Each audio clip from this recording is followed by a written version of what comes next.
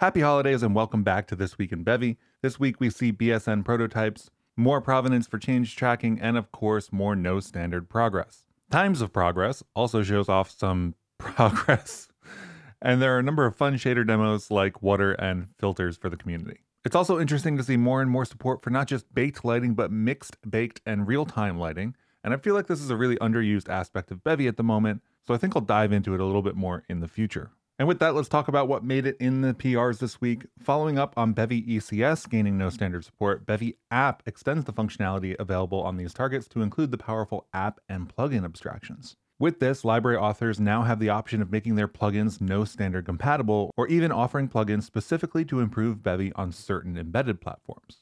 To start making a no standard compatible plugin, simply disable the default features when including Bevy app, which if you're a library author, you've been encouraged to do this anyway, as it can also help with compile times and binary sizes on all platforms. And last week we saw change detection being extended to events, and this week change detection was extended to spawns and despawns in 16.047. This additional information was then used to enhance the current error messages, which is pretty sweet. This feature seems to have started with pure change detection and is morphing into a more general provenance-based informational framework, if you will. So it's really cool to see how you can track what's happening, where it was caused, and I'm really excited to see this merge with the Bevy Inspector prototypes that people are all building, but we'll see what happens in the future. Next up, we get into rendering with baked light maps and mixed lighting. Baked light maps can be created using software like the Bakery and the Light Mapper, while real-time lighting is what you get when you throw a light into a scene, like in the 3D scene demo. 16.761 introduces various stages of mixed lighting to combine baked and real-time lighting in different variations, all the way from purely baked up to purely real-time, with the default being somewhere in the middle. This is included in a new example in the Bevy repo, as many new features are, so definitely go check it out if you're interested in baked and mixed lighting. Speaking of lighting, the march towards bindless and multi-draw continues with bindless light map support in 16.653. The implementation allows binding up to 16 light maps at a time and falls back to binding them individually if bindless is not supported on the platform in use. And finally, we've got Bevy Input Focus, which continues to be both improved and made use of inside of Bevy to provide first-class input focus handling. This includes replacing Bevy Allies Focus with the new Input Focus, generalizing bubbling, and even a pluggable tab navigation framework. I'm really happy to see these going in because I feel like keyboard navigation and focus control is really important, especially in gaming where we use a whole bunch of different input devices. And with that, we're into the prototypes, or not the prototypes, the showcases this week with a prototype. This is a BSN macro implementation meant as a learning exercise to become more informed about the future of scenes. This demo shows off a hot reload mechanism based on patches.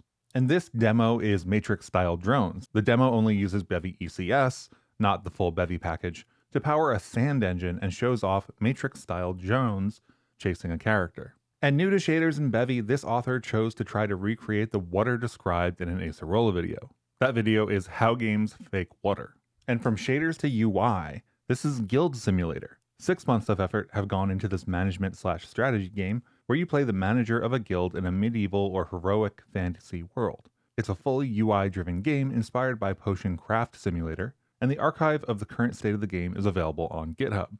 It does seem like future development is going to happen privately for a future release. And speaking of input devices, this is brushstroke tessellation. A Rust translation of Squiggy powers this brushstroke tessellation demo. You can define your own brush and use speed, pressure, and other inputs to shape the final result. The author is hoping to polish it up and get a release out in the future. And progress on the development of Times of Progress continues with a recent update to Bevy 0.15 and a new pause menu. The pause menu uses 2 custom UI materials for the paper texture and the animated button, plus a sliced texture for the border. It's all vanilla Bevy UI, and additionally the pause menu uses a Kuwahara filter. Times of Progress was also featured in Rock Paper Shotgun recently. Our next demo uses pseudo 3D isometric maps in the style of Final Fantasy Tactics games. Each tile has an X, a Y, and a height value, which allows you to draw and stack tiles using a custom level editor. And then we've got an image of an asteroid eclipsing a star from Cosmos. The font used in the bottom left is Pixeloid. And next up, we've got progress on a work in progress for Bevy UI macros. These include autocomplete and more, and it's always interesting to see people building out custom interfaces to different Bevy features.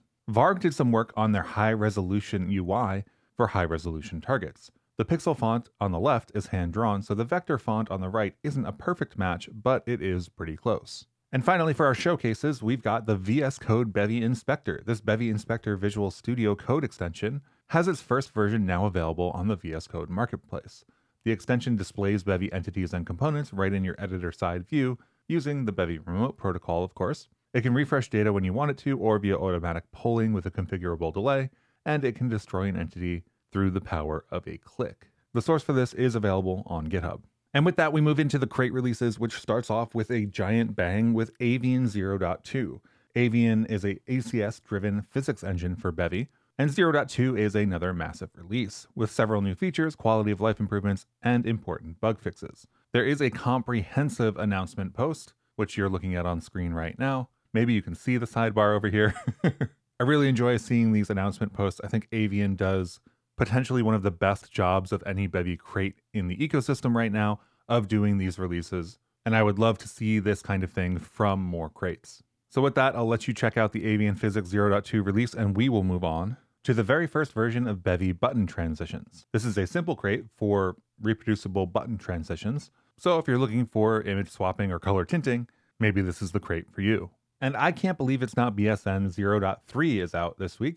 i-cant-believe-its-not-bsn has been a testing ground for BSN-like behavior. The 0.3 version introduces the template macro, which you can see on screen here, and if you're trying to do things like spawn nested entities in a repeatable way, i-cant-believe-its-not-bsn might be a crate that you want to look into. Next up, we've got Bevy Hammer UI 0.15, which is a UI framework that lets you use Bevy UI and adds the UI builder pattern to build widgets and an optional .style pattern to provide an alternate way of defining styles. This is a fairly small crate coming in at about 300 lines of code total, so if you're concerned about using a third-party UI library for any reason, this one should be one that you could upgrade to the next version yourself.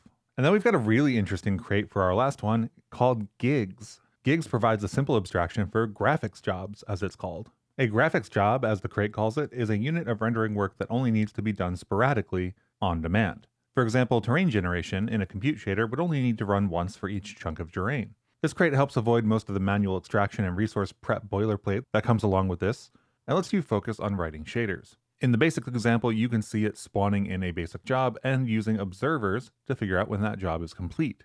This seems to be really ergonomic, in my opinion, and then you can implement a graphics job for this struct. I'm really looking forward to playing around with this myself because one of the biggest things that prevents people from doing more graphics work is the amount of boilerplate actually needed to set up the various resources and configurations that you actually need to use. This is why the material trait in Bevy, and yes, even as bind group, are really great things. And that's it for this week. As always, we have the full list of pull requests that were merged this week on the website if you want to go through them, as well as opened issues and opened pull requests if you want to get a little bit more involved. And happy holidays. I will see you in the next one.